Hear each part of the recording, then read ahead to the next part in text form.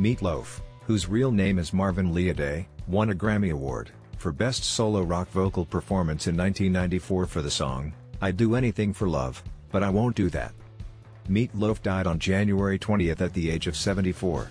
His record Bat Out of Hell is one of the best-selling and longest-lasting rock albums of the 1970s. Written and composed by his frequent collaborator Jim Steinman, who died last year at the age of 73. He was also known for playing Eddie in the cult film Rocky Horror Picture Show, with his show-stopping song Hot Patootie, Bless My Soul.